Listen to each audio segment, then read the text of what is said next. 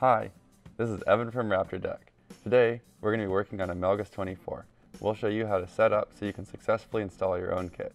Let's first start out with what materials you're going to need. You'll need some denatured alcohol, potentially acetone, and Windex to clean the deck. Paper towels and a rag, gloves, a J roller, X-Acto knife, pencil, and masking tape. First, you want to start off by cleaning the deck to get rid of any dirt or debris. When your kit arrives in the mail, it will come rolled up in plastic. Remove from box and unwrap carefully. Double check to make sure you got everything from the box. After you've unwrapped the kit, separate the pieces into their correct locations on the boat deck. Next, you want to dry fit the pads and mark with a pencil where they go. Check the fit and see where all the pads line up. Sometimes on larger pads, you'll need to cut a slit in the center of the backing paper. You'll want to gently cut the backing paper, not too hard so you don't cut the foam. Then take the backing paper and peel it back to create a hinge.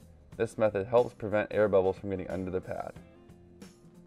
Flip the pad over and center where you want it to go on the deck.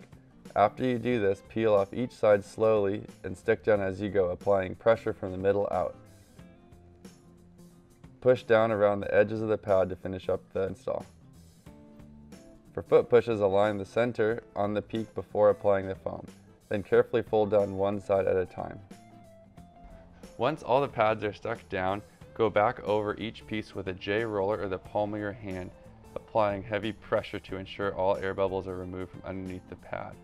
It's also important to go around the edges of the pads on the bevel to make sure they are stuck well. If your kit includes hiking pads or rail pads, you'll want to remove the backing paper from the entire pad and apply the pad onto the top edge. Then work down along the length of the pad and roll it over the edge of the boat. And then repeat this process to all other foam panels and you'll have the perfect kit. For any more questions, please visit www.raptordeck.com.